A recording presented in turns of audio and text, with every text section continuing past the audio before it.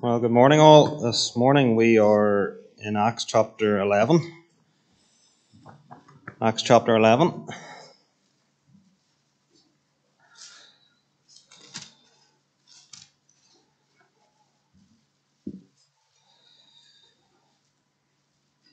I don't always give a title to my talks, but I have this morning, and it's titled Barriers to the Gospel. Barriers to the Gospel. I wonder if you ever thought about a concern for holiness, somebody's concern for their holiness as being a barrier to the gospel. Maybe sounds a wee bit strange, but it is possible, and it's actually something we see in our passage today. A concern for somebody's holiness or group's holiness being a barrier to the gospel.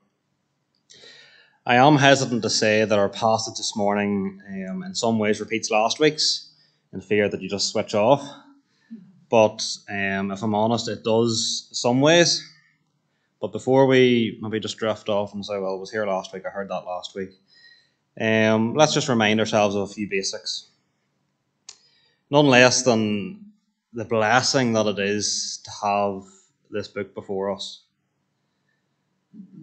both in Acts and in the whole Bible, and what it is, that simple thing that we know, but maybe sometimes just need that wee prompt, that God himself breathed it out. And if there's something, or on that basis, there's nothing in here by accident. And if there's something in here that's maybe in twice, God decided for it to be in twice. And I don't know, maybe it was just maybe me needed that encouragement this week that it was worthwhile to study it. But I also hope that as you listen, that you will be open and ready to be spoke to and challenged by what God has both said now, or both said back then, and is more than able to say this morning through it. But I do reassure you that the theme of chapter 10 is very different than chapter 11. And I also strongly believe that God wants to speak this morning, as he has been to me this week. But there is a benefit going over similar ground. Robert last week has dealt with some of the detail, which will help us get quicker to some of the lessons and applications. So to get us up to speed, whether you maybe weren't here last week or just by way of reminder, I'm going to quickly talk through what happened in chapter 10, and then we're going to read the first 18 verses of chapter 11. So in chapter 10, we had two main characters. We had Peter and we had Cornelius. Peter we well know well from the Gospels and from Acts as well. Simon Peter, he was a disciple. He was quite passionate and outspoken at times. And most importantly for this context of passage, he was a Jew. He's currently in Joppa. He's staying with a man called Simon, who was a tanner or who worked with animal skins. So that's our first one. Our second one, our main character, is Cornelius. Cornelius, as Robert talked about last week, he was a Roman centurion, maybe looked after, say, 600 men, socially quite prominent, quite wealthy. But most importantly, he was a Gentile. And he was described as a devout man. He feared God. He prayed continually to God. He gave alms to the poor. And these two main characters in chapter 10 had two visions. Cornelius had a vision where an angel came to him and told him to send men to Joppa, where Peter was, and to bring Peter. So that was Cornelius' vision. Go get Peter, bring him back. Peter also had a vision, a wee bit more detail. He seen a great sheet coming down, hung by the four corners, seen animals in it, and essentially God telling him to rise, Peter, kill and eat. And that was in relation to the food laws. And I also had the Spirit tell him to go. The men are looking for you, and go with them. So that was the two visions. And on the back of that then, Peter meets these people that were sent to find him. They travel, they go to Caesarea together to meet Cornelius. And there's discussion, which I'll not go into now, but essentially Peter brings the gospel to Cornelius and all those gathered. And just a main point I'm going to bring out of that was that Peter said, truly I understand that God shows no partiality. Everyone who believes in him receives forgiveness of sin through his name. And that's a big thing for a Jew to say to a Gentile. And that's one of the main thrusts to keep our mind on. That the Jew, Peter, goes to this Gentile Cornelius and says, truly I understand that God shows no partiality. Everyone. And then the climax of chapter 10 comes when the Holy Spirit falls on these Gentiles and Peter commands them to be baptized. So that's a quick run through the 48 verses of chapter 10. Now let's read the first 18 of chapter 11. Now the apostles and the brothers who were throughout Judea heard that the Gentiles also had received the word of God. So when Peter went up to Jerusalem, the circumcision party criticized him, saying, you went to uncircumcised men and ate with them. But Peter began and explained it to them in order. I was in the city of Joppa praying, and in a trance I saw a vision, something like a great sheet descending, being let down from heaven by its four corners, and came down to me. Looking at it closely, I observed animals and beasts of prey and reptiles and birds of the air, and I heard a voice saying to me, rise, Peter, kill and eat. But I said, by no means, Lord, for nothing common or unclean has ever entered my mouth. But the voice answered a second time from heaven, what God has made clean, do not call common. This happened 3 times and was all drawn up again into heaven. And behold, at that very moment, 3 men arrived at the house in which we were, sent from Caesarea, and the Spirit told me to go with them, making no distinction. These 6 brothers also accompanied me, and we entered the man's house, and they told us how I had seen the angels and stand at his house and say, send to Joppa and bring Simon, who is called Peter. He will declare to you a message by which you will be saved, you and all your household. And as I began to speak, the Holy Spirit fell on them just as on us at the beginning.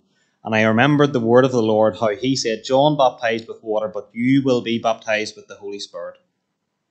If then God give them the same gift as he gave to us when we believed in the Lord Jesus Christ, who was I that I could stand in God's way? When they heard these things, they fell silent, and they glorified God, saying, then to the Gentiles also God has granted repentance that leads to life. And so that's our passage today. And I started off by saying that in this passage, holiness was a barrier to the gospel. What did I mean by that?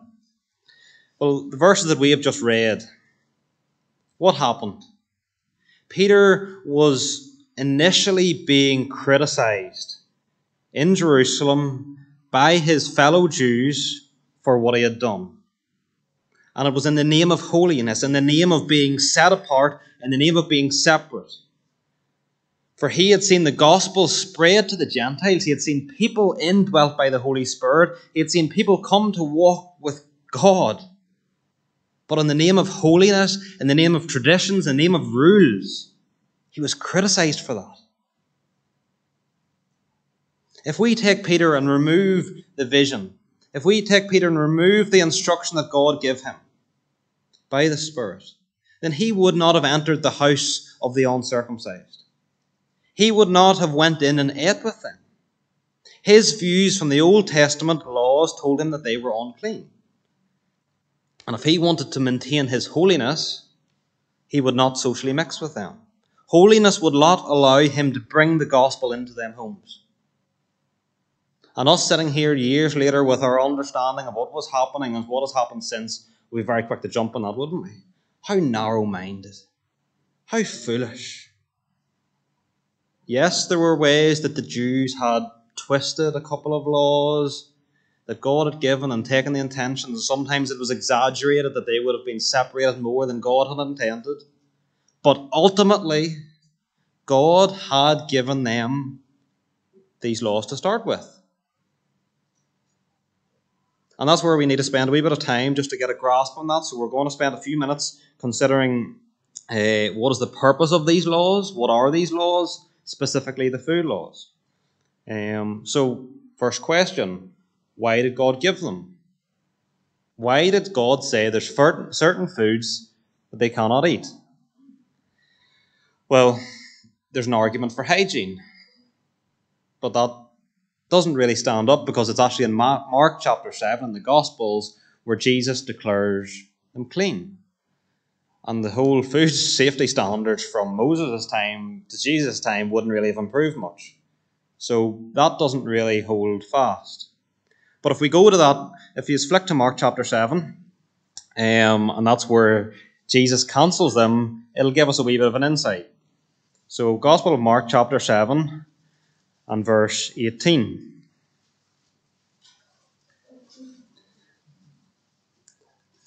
And he said to them, then are you also without understanding? Do you not see that whatever goes into a person from the outside cannot defile them, since it enters not his heart, but his stomach, and is expelled? Thus he declared all foods clean.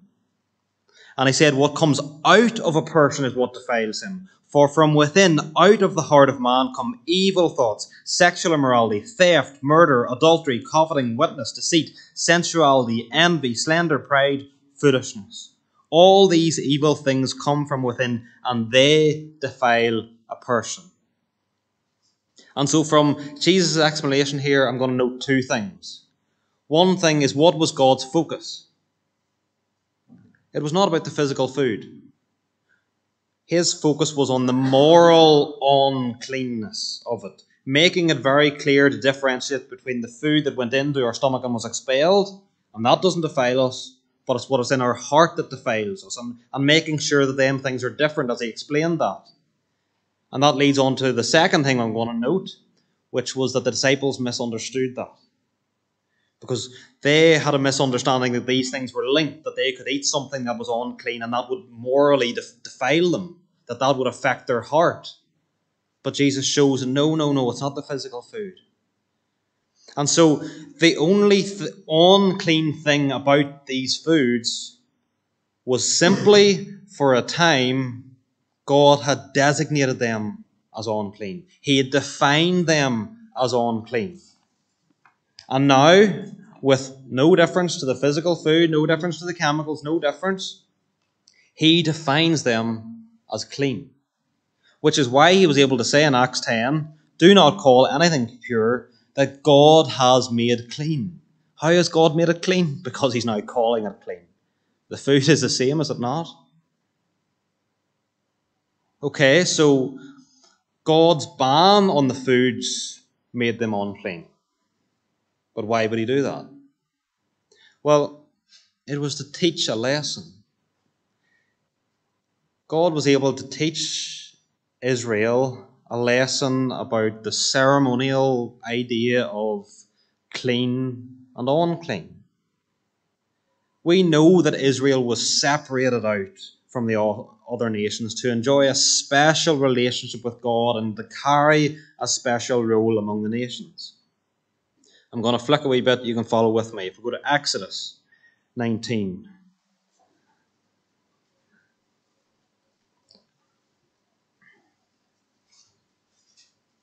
Exodus 19, what does God say?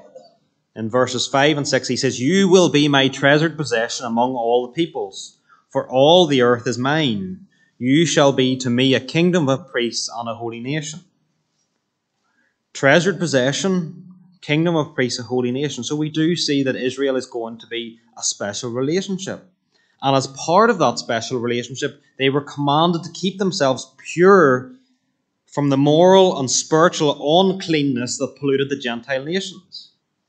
We'll go to Leviticus for 2 verses. Leviticus chapter 18, first of all.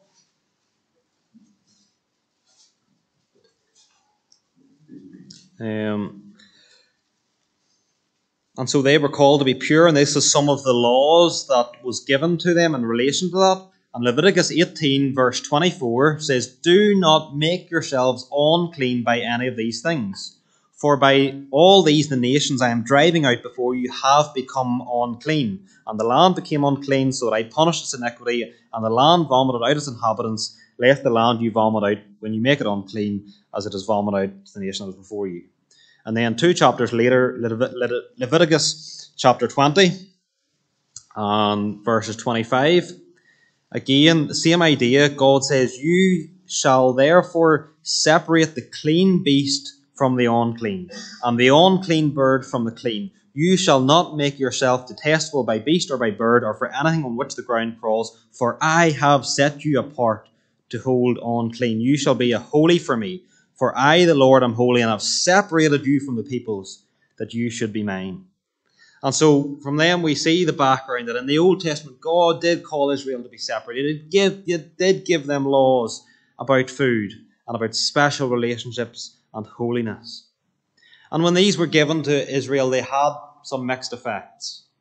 They had positive effects. What was the positive? Well, it reminded them and reinforced to them that position, that they were a special people, a unique people, a holy nation. Every time that they maybe had an appetite for food, a hunger, and they went to eat something, what did they think?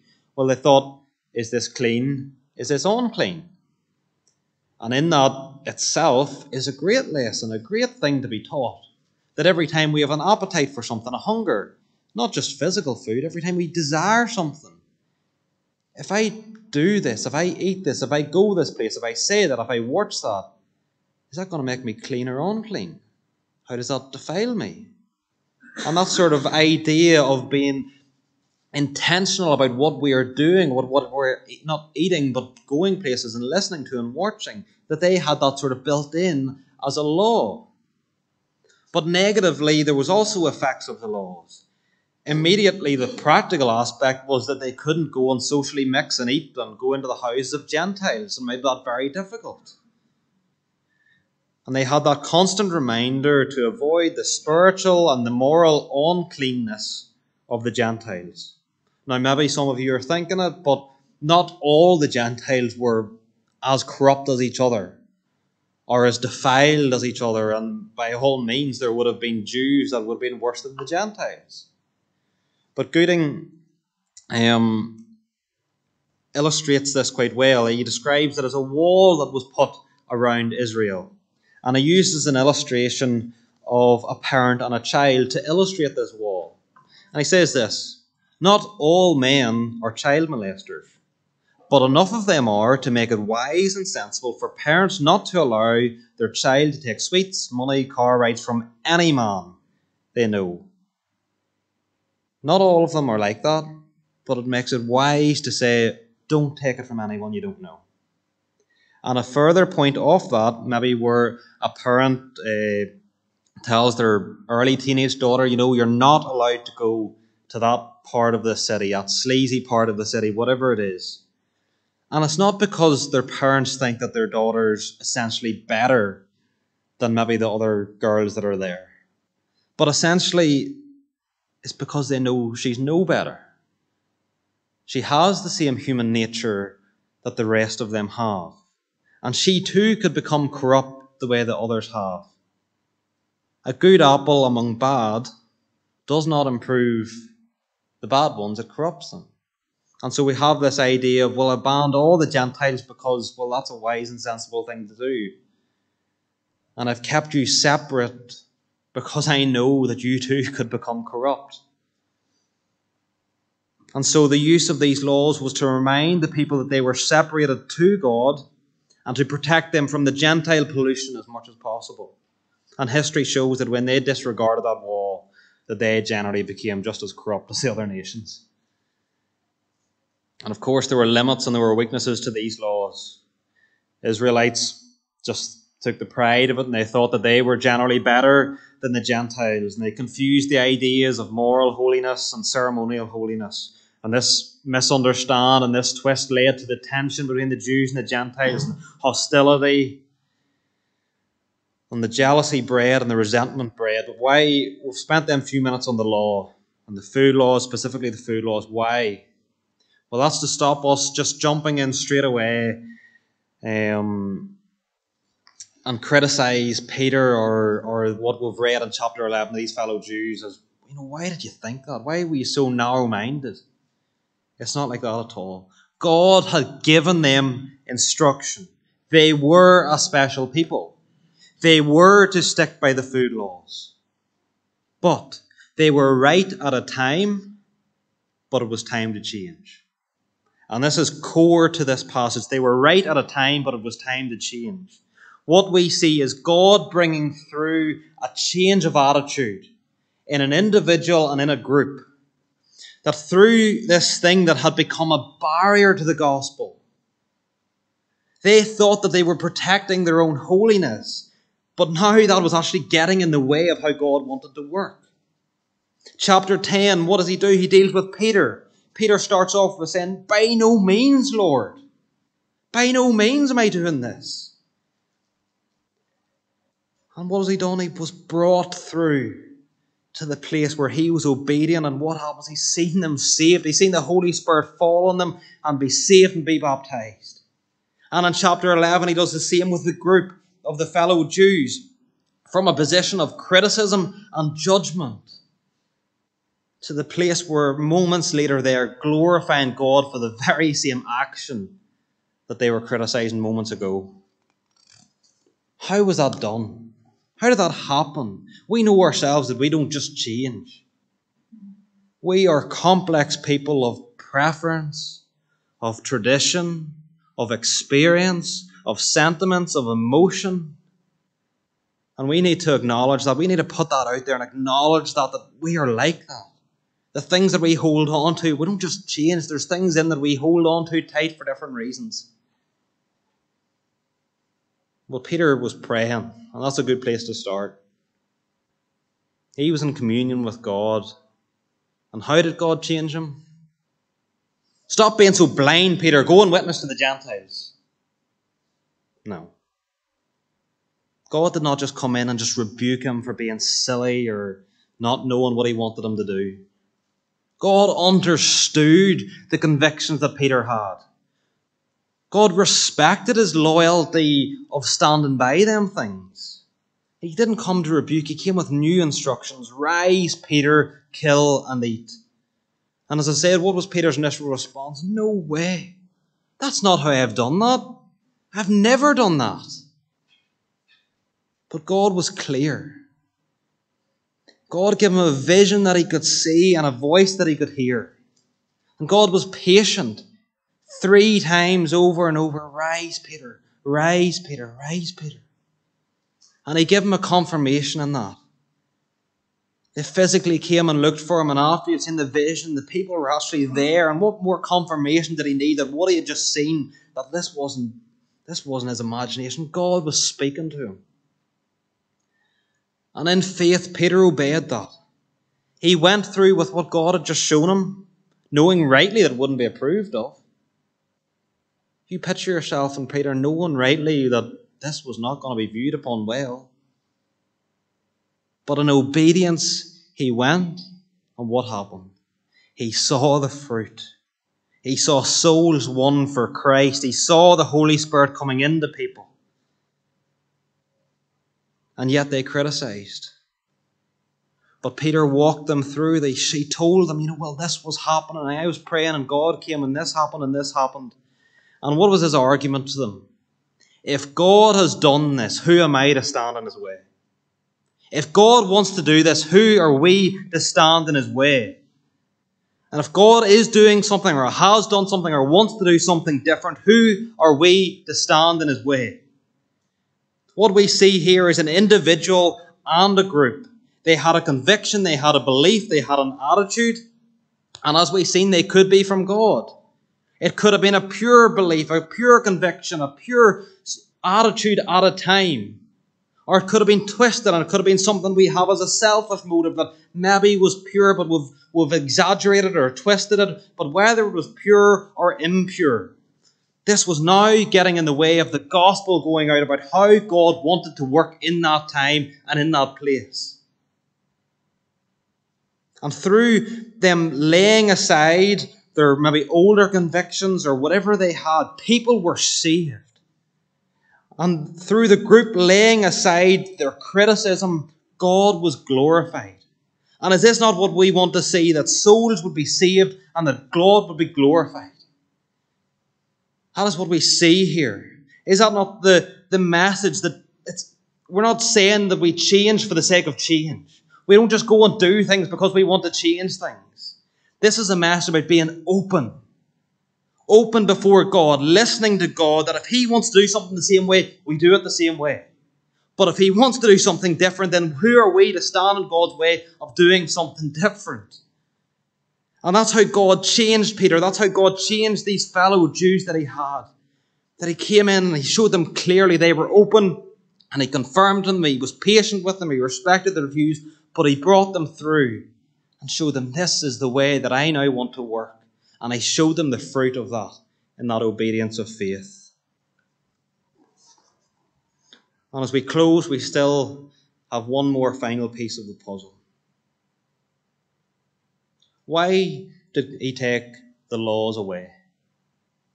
Why was it okay now to take that wall of protection down from around Israel?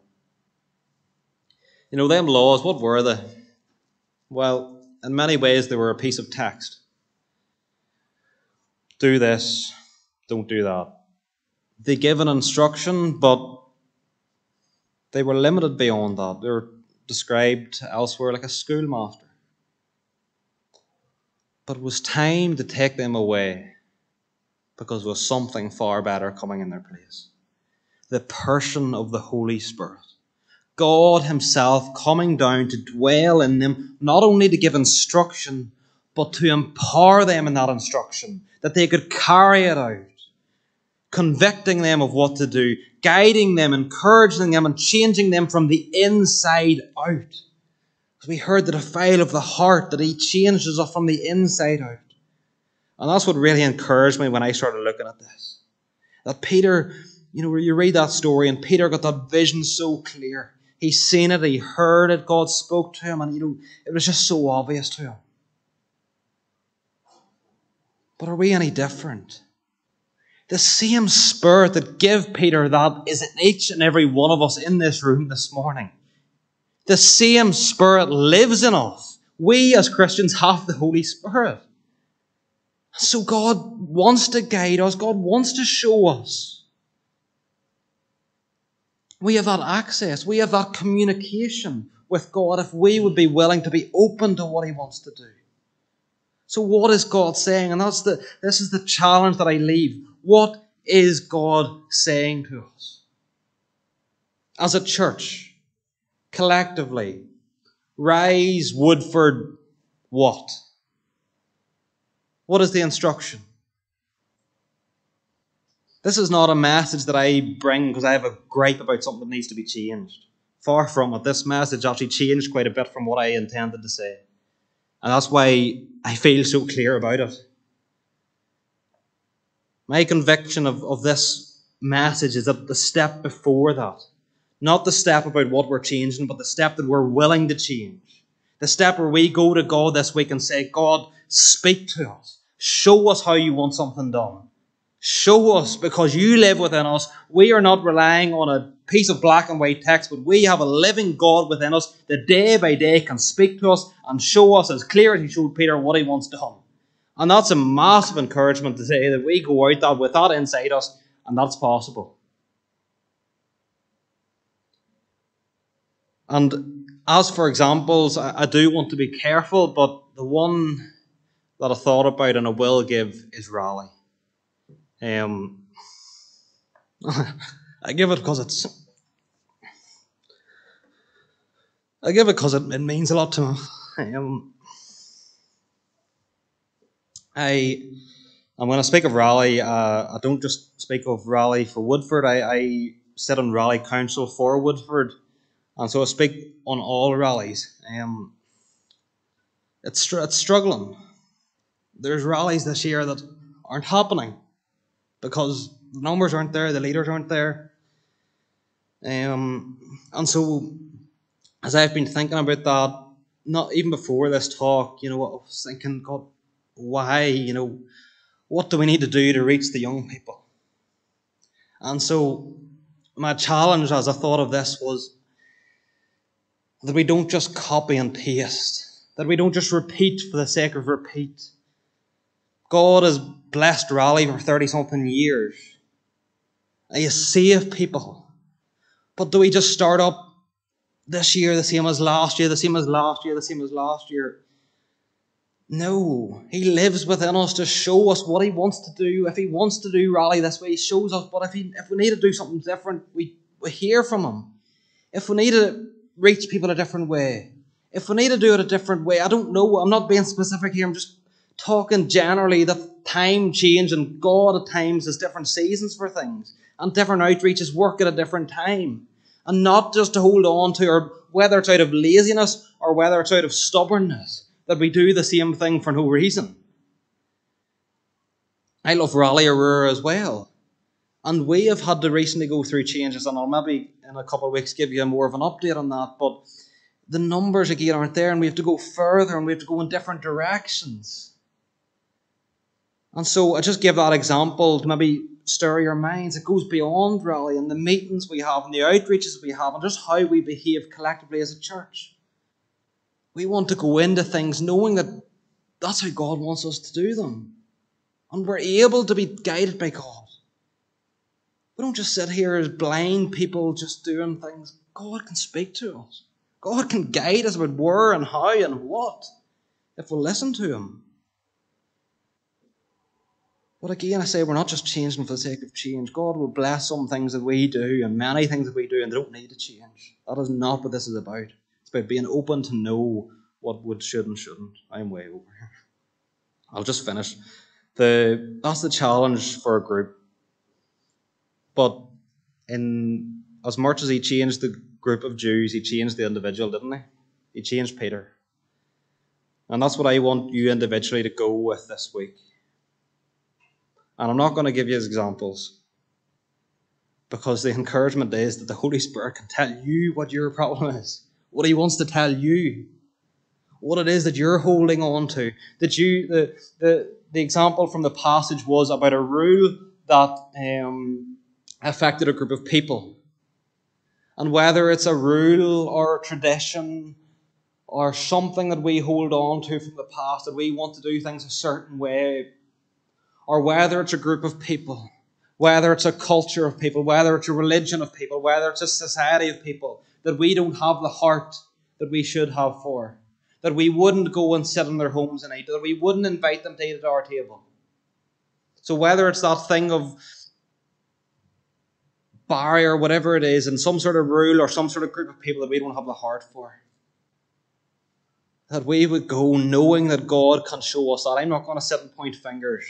I know what God has challenged me about, and I pray that off the back of this, that we go and we're open before God as individuals, knowing that He can show us. God, what way am I hindering the gospel? What way are my attitudes and my perspectives on things hindering the gospel going out in Armagh right now? And that is a challenge. If we stick by them barriers, that's one sure way of making sure this number this morning is not going to grow.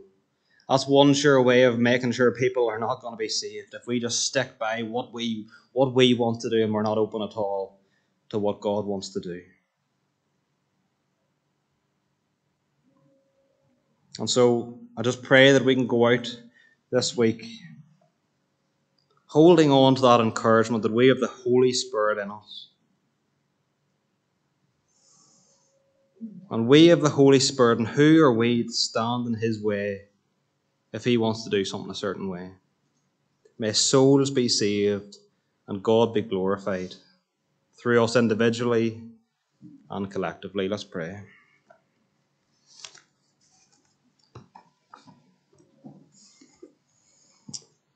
Father, we just are encouraged this morning that You live within us.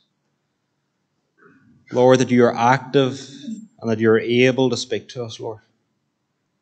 And Lord, my prayer, and I believe Your desire this morning, is open hearts. Open hearts to desire to see souls saved and Your name glorified by us willing to set aside things. Lord, we don't desire change for the sake of change. But Lord, we desire Your ways that You want to save people. Lord, help us to let go of things. Things that mean a lot to us. Things that have sentiment. Things that have tradition. Things that emotionally mean things to us.